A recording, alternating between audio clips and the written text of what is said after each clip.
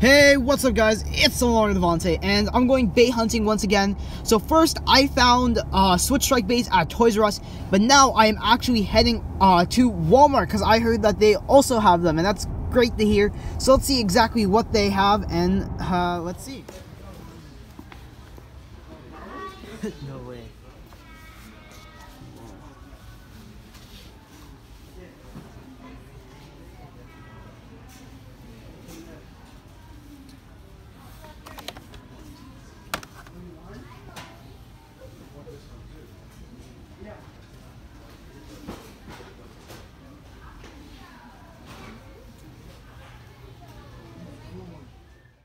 So I ended up going to another Walmart where I ended up finding even more SWITCHSTRIKE tops. But unlike the last location, I also found some of the new RipFire, which is Wide Run and Rocktivore. And the final thing that I found was the Super Grip launcher on sale for $4 Canadian. Alright, so I just got back home and I ended up picking up a Fafnir F3.